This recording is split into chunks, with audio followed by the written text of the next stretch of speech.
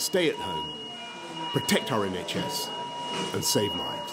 Since the virus first arrived, 1.5 million people in the UK have become sick and well over 55,000 killed by Covid-19. For 10 months, we lived with the fear, frustration and financial harm caused by the disease and our attempts to slow its spread. But now there's yet another potential vaccine, another ray of hope.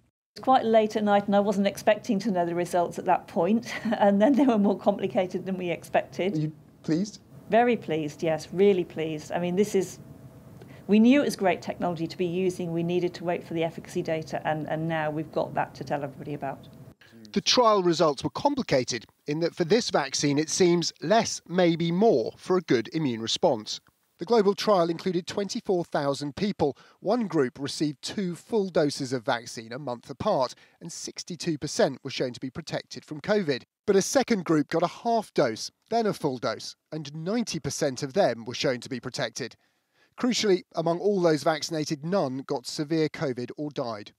As good scientists, the Oxford team want to see regulators OK the vaccine before fully congratulating themselves. That hasn't stopped others doing it for them. We can take great heart from today's news, which has the makings of a wonderful British scientific achievement. The Duke of Cambridge joined them on a conference call. It's an amazing achievement, isn't it? It really is. Huge congratulations to you all and your teams. While it should directly benefit us, the Oxford scientists see this as a global vaccine, not a British one. Before Covid-19 even existed, the researchers here had designed a vaccine and had a plan to test and manufacture it against any viral pandemic. And that's what could make today's results from Oxford truly historic.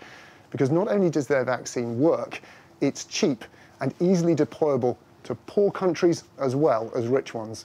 Really, the challenge, however, remains in getting the vaccine out, getting it delivered to all parts of the world, particularly those that are in most remote areas or challenging areas to access. Once the vaccine is rolled out, say the Oxford scientists, then they hope to celebrate. Lockdown, and we're all socially distanced, and I haven't even met most of the team that's working on this vaccine. We have to get the vaccine into enough people's arms to allow us to meet again and have a party.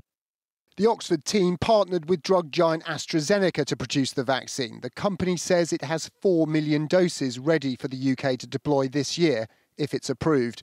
It says it has the capacity to make 300 million more by the end of March. Tom Clark, ITV News.